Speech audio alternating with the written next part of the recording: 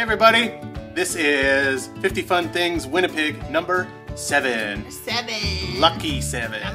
Lucky number 7. Yep.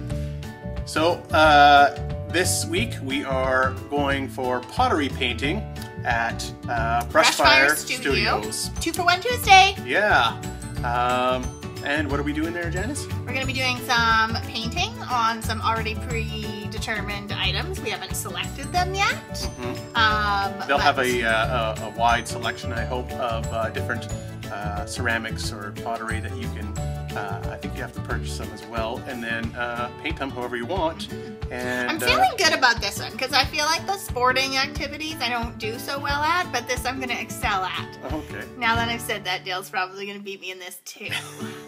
No, there's no winning, Janice. There's always it's winning. Just, no winning. Always winning. It's 50 fun things, not 50 winning things. 50 fun things that I win. Okay, well anyways, I hope it's going to be a great time. I can't decide what I want to paint. We thought maybe some little a water dish and food dish for our little kitty. Or I thought maybe I could do something of my most favorite sports team. Me too. And Janice could do her favorite sports team, which is cake.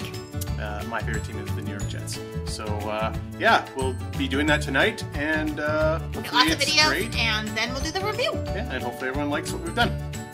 Thumbs up! See you, everybody. So here are some of the lovely projects you can choose from. There's plates and mugs and trays, all sorts of stuff. Pretty much anything you can imagine. And you need to do 3 coats of each color to get a true opaque color. I chose a plate, actually did 2. And I chose a mug.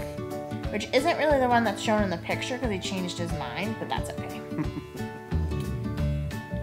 This is Janice sketching out her template. You can get all the paint colors you like, and they supply sponges and brushes and styluses. That's me painting my mug. This is me doing my Scully guy.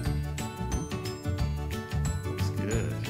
It's kind of scary because when you're painting it, it goes on kind of chalky, and you think, ooh, what's this going to look like when you're done?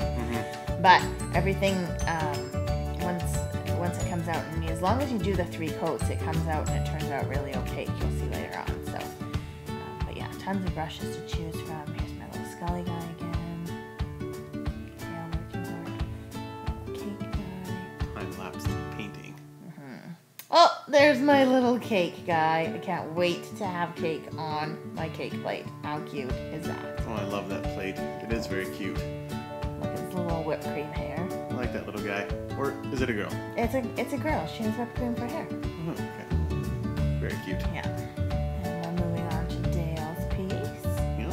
The New York Jets. It's my favorite team. And that's going to be my new coffee mug. It's really nice. You did a really good job. Got the color down, like almost perfect for the Jets. Yeah, I think it is the correct Jets color. And I like that black stripe on the bottom. That turned out all right. And I put my name on the bottom. My signature. I put a thumbprint on the bottom of line and paint. Oh, thumbs up for me. This last one is my Scully plate. I stole the design from online, but I did hand draw it. I guess there's not much really to hand draw, but I did a red edge, and Dale helped me with the splattering part, because the first time I tried it, I got splatter, I got paint all over my face, all over my cardigan, everywhere.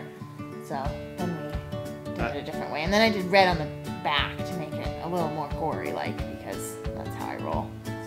Yeah, it turned out really awesome. It's beautiful. It was good. I thought it was a ton of fun, so I'm gonna give it 5 Winky Octopuses out of 5. Thanks for watching.